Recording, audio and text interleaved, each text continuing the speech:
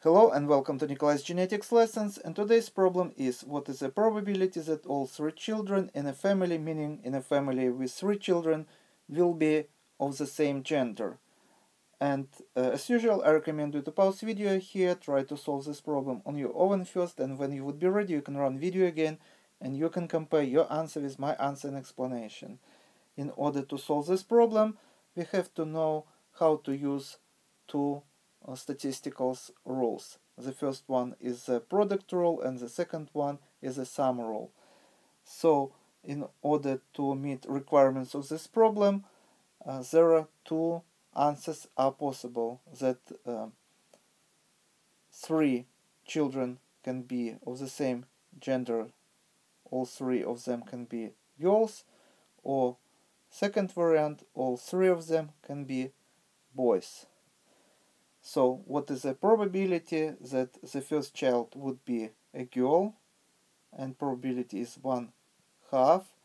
What is the probability that second child would be a girl? Once again, probability would be 1/2. And what is the probability that third child would be a girl? And once again, we have only two choices, girl or boy, so equal chances, so 1/2. In reality, per every 49 girls, 51 boys are born, but in order to simplify this problem, we assume that frequency of boys and girls are the same. So chances are the same, 1/2. And when we are asked about to find probability of two or more independent events to happen simultaneously, and it doesn't mean that all three girls have to be born at the same time, but when we consider a family, we consider that this family has three girls, and each event was independent. So in this case, in order to find probability of such an event, we have to use a product rule. So we have to multiply all these independent probabilities. And the answer would be 1/8 is the probability of such an event. And the same rules applies to three boys. Every time family would have a child, probability that this is going to be a boy would be 1/2.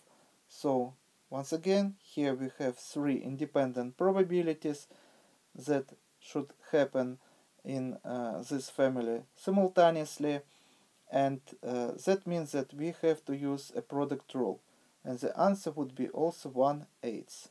So probability that family would have all three girls is the same as probability that this family would have all three boys.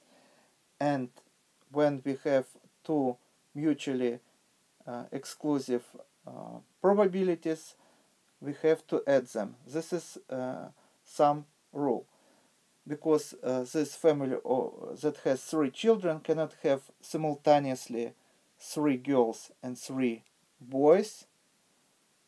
This is mutually exclusive events, where the family can have three girls or three boys. We have to use a sum rule, so we have to add 1/8 probability that all three children would be girls, and 1/8 probability that all three children would be boys. And the answer here would be 1/4, or 0.25, or 25%. So all these answers are the same.